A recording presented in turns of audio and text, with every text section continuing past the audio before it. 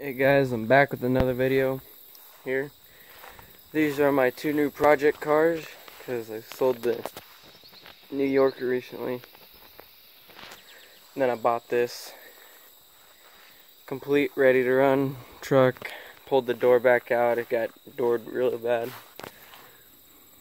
See there's a gap in the cage there, but came with all of this for $1,200. Got it all. Big cage, it's got a roof sign. I'm getting a vinyl wrap thing for it. We bent the doors, top of the doors over and plated that. This side, here I'll show you. This side's a little bit better.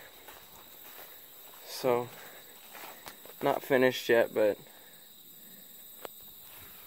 got the top of the doors welded up and finished welding this. Pretty nice welds there. So, got this truck here.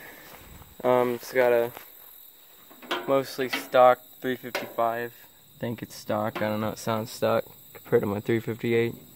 But got this. Came with a loaded bumper and everything.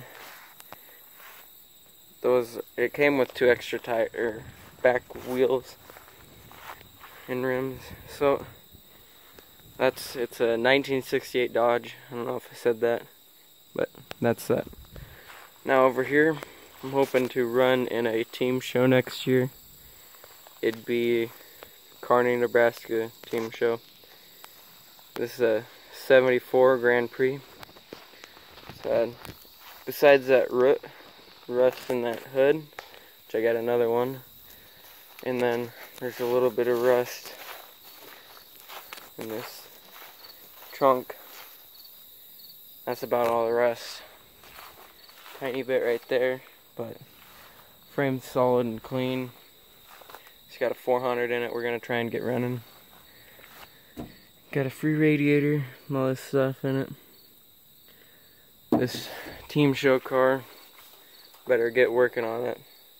So I'm gonna move that compact car out of the shop. I'm gonna try and sell that, and then try and work on this thing for a little bit.